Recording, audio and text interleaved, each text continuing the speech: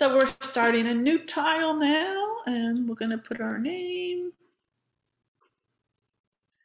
today's date,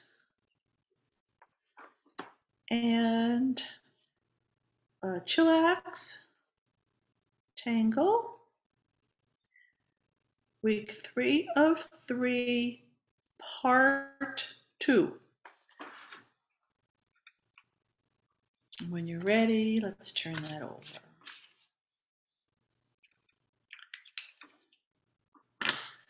So let's start off with traditional ZoomTangle. Take a pencil and with each breath, making a dot in each corner. Any way you like, a circle, a dot, doesn't matter. And let's create that border, nice and slow and relaxed. Breathing in and out.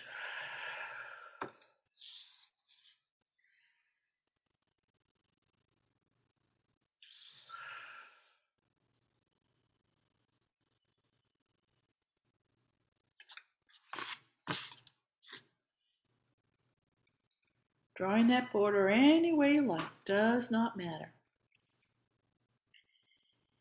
And in traditional ZoomTangle, I should say traditional, but usually in basic beginner ZoomTangle classes, we have the basic string that starts from the left side, coming up to the top in an arc, coming back down, kind of curvy, or arc, a little arc, and then to the right side. So it looks like an N or a Z. Doing that in pencil.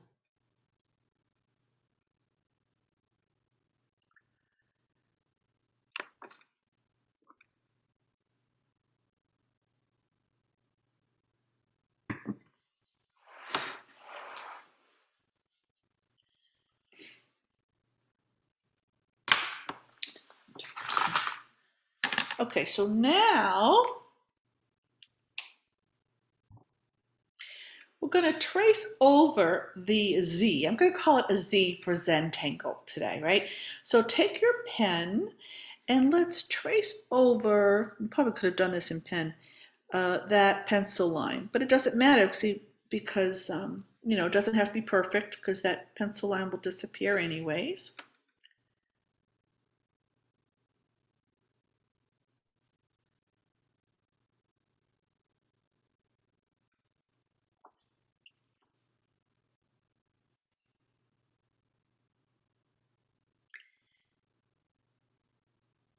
And now we're going to double it up. But we want this fairly thick. So I'm going to kind of aura it, but giving it a nice kind of a thick aura, not too thin.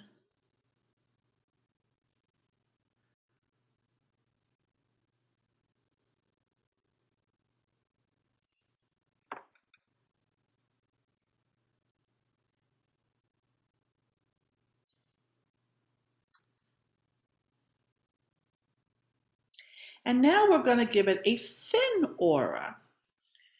So nice and thin, tracing right above that line.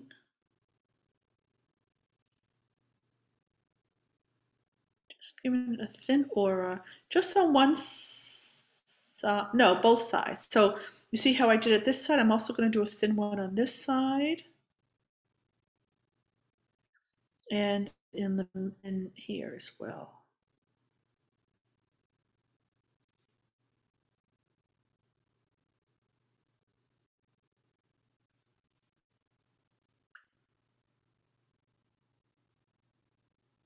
So the whole Z has a thin aura around it.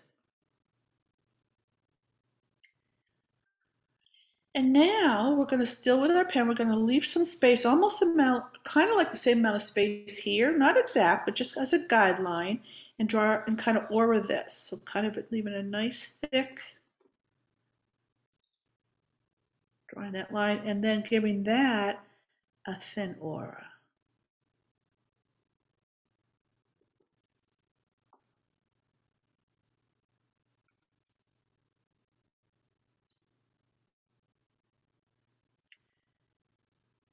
And then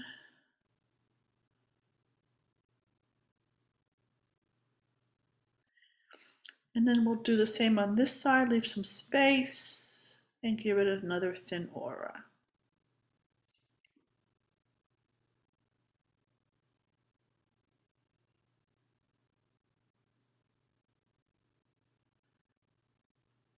And now we're going to do the same on here and here. So we're going to leave this amount of space, giving it an aura, so it's a thicker, and then we'll give that a thin aura.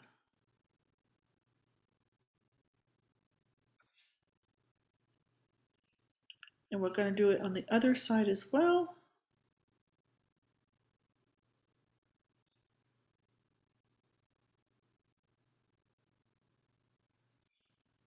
Okay. Now within all of the thin lines, we're going to put in some orbs. How easy is that, right? This is going to be a nice, easy relaxation. And in all of these thin lines, let's just squish in some orbs, tracing along the edge, connecting with the previous orb that you just drew.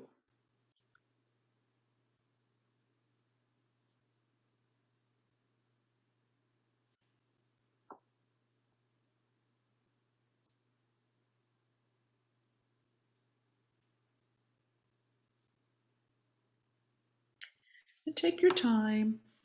We have a half an hour to do this, and that's plenty of time for what we're going to do here.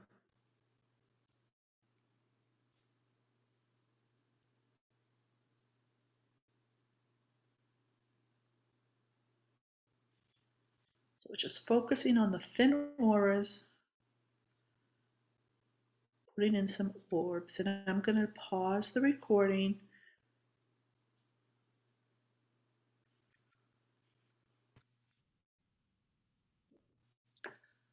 Okay. So also with these, if you want, you can kind of color in these little triangular white specks, or you can leave them as is. I think it looks nice both ways. So that's something you can do if you like.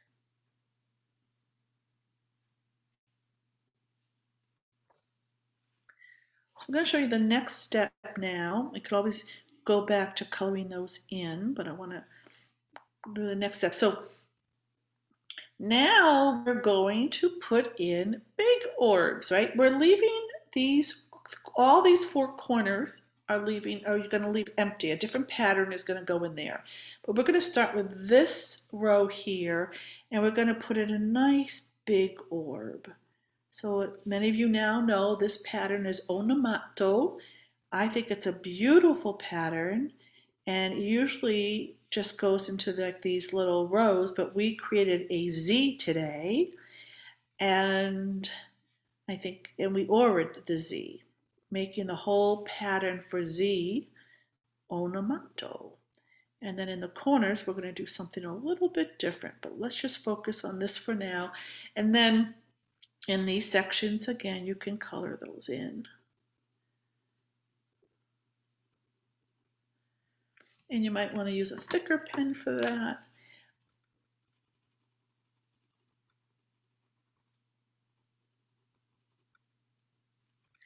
But I'm going to put in the orbs first, and then I'll go back and color those in. So we're just going to keep putting in these orbs in between the auras of the mini orbs.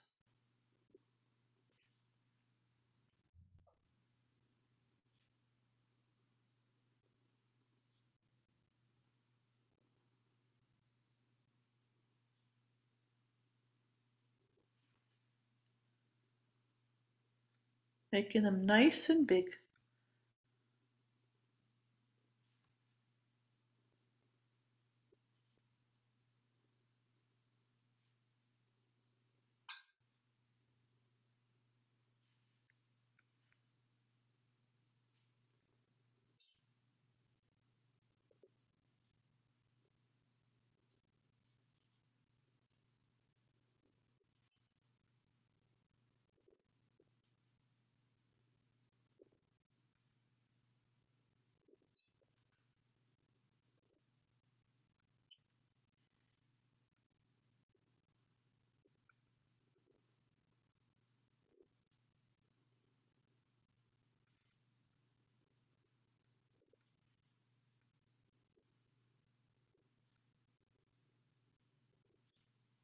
when you get to these weird intersections, just do the best you can.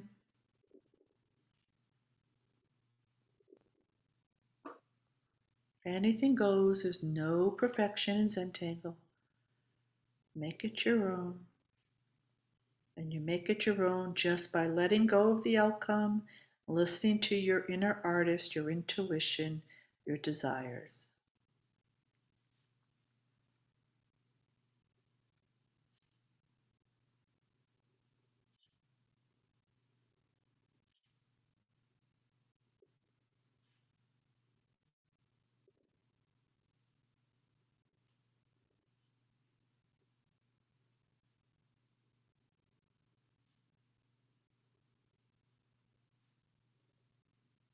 And I'm going a little bit faster than normal only because of our time. But if you're watching the recording, you can go nice and slow. Just pause the recording.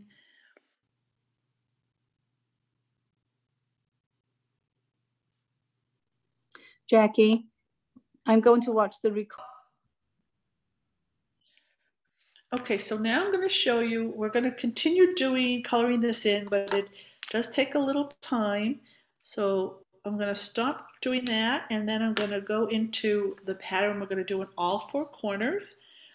And that is a pattern that we all love called Janelli.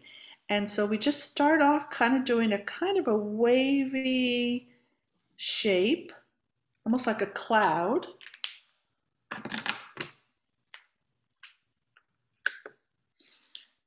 And we can do a couple of those connecting, kind of putting these clouds together.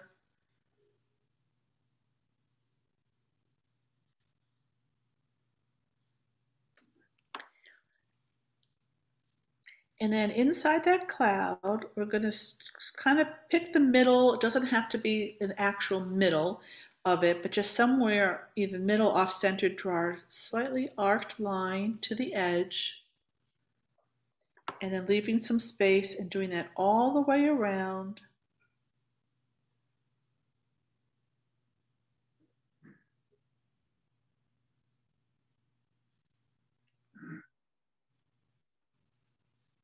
And then at the where the line meets the edge, we're going to come out a little bit, giving it this triangle, give it an arc or a straight line, and then coloring that in.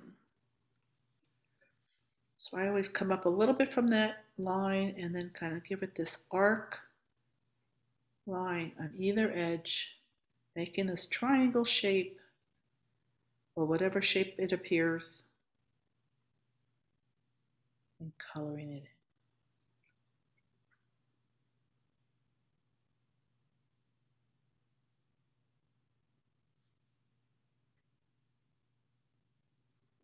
And sometimes my lines end up being straight rather than curved, and that's okay too.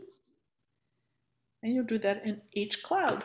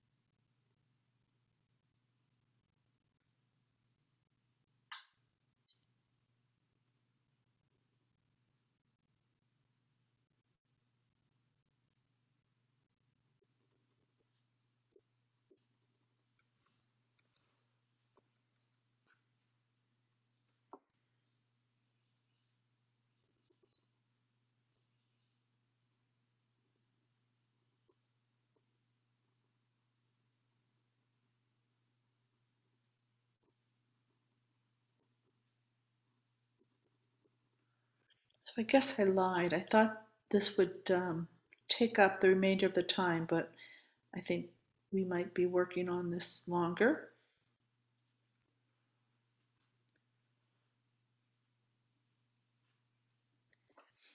Now with this space extra, you could just kind of do it a little one.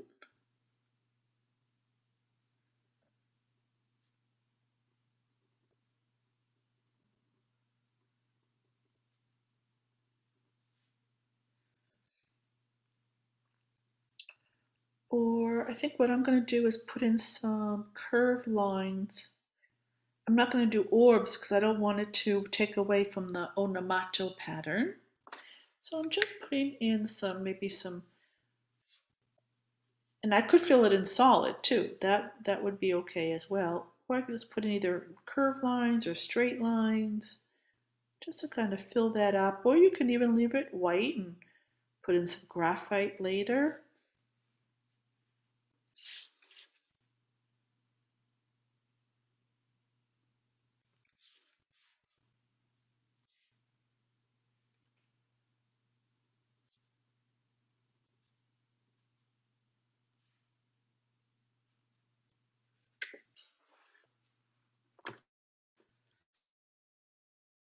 Drew those clouds on the edges, I won't have that issue again. So maybe I'll do that. Not that it's an issue, because we always draw what we're meant to draw. Anything goes.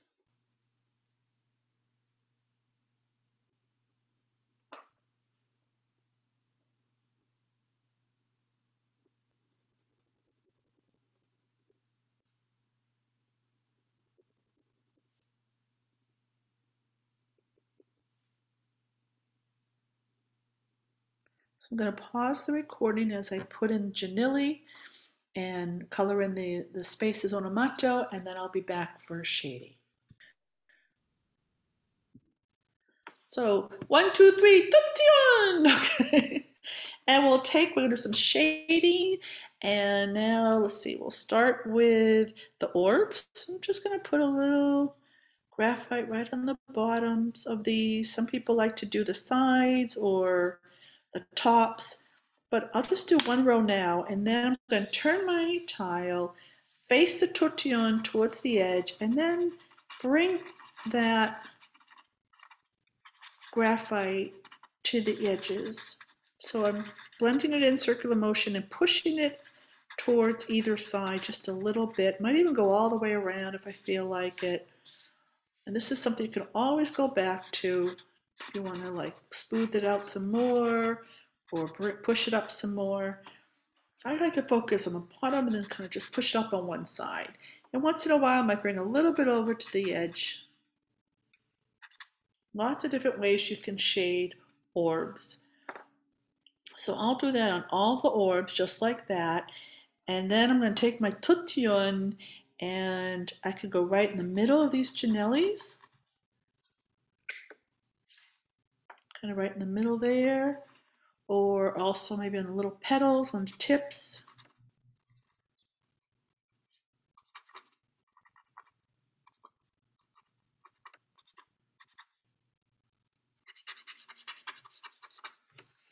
And I'm putting a little graphite right along the edge of this whole section, just to kind of separate it.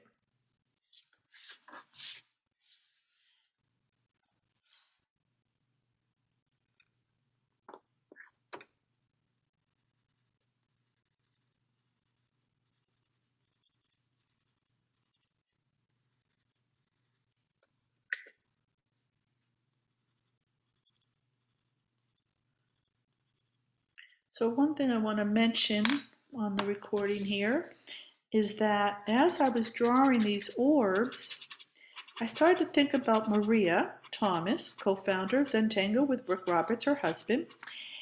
You know, and the way ZoomTangle came about was that she was drawing she's a master calligrapher, and she was drawing a manuscript cover or manuscript for somebody, I believe, and she was drawing the same thing over and over again. And that's what this reminded me of today. We were drawing these orbs over and over again. And that's why they created ZenTangle, and where they say, ZenTangle is all about drawing the same thing over and over again. And that's because when Maria was doing that, she described these, when Rick came into the room and she was drawing and she had no idea he was in the room with the dog. And after about 10 minutes, he's like, he's like, where were you? And what she described was things that describe meditation. She said, timeless, relaxed, in a different world. I mean, she said, that's meditation. We've got something here. So that's what this tile reminded me of, because that's how ZenTangle came about, by drawing the same thing over and over again. And that's what we did. We do that all the time when we do ZenTangle, but especially with this tile, because we really did put in a lot of orbs. And I hope that those of you on the recording, I hope you took your time. I kind of rushed through it a little bit because of our time here, but I'm hoping that you paused the recording and just really took your time doing this tile. And don't forget to sign it and turn it around. And my thought was, look at this and look at the Z for ZenTangle, but it's non-representational. You can look at it as any way you like. And thank you all for spending the past 3 weeks with me. Goodbye.